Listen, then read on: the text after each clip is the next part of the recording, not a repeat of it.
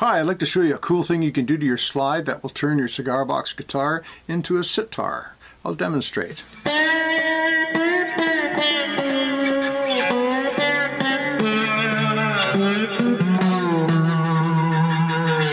What I did was I put a flat piece of metal on the slide. In this case it's the end of a table knife. I hope I don't get in any trouble.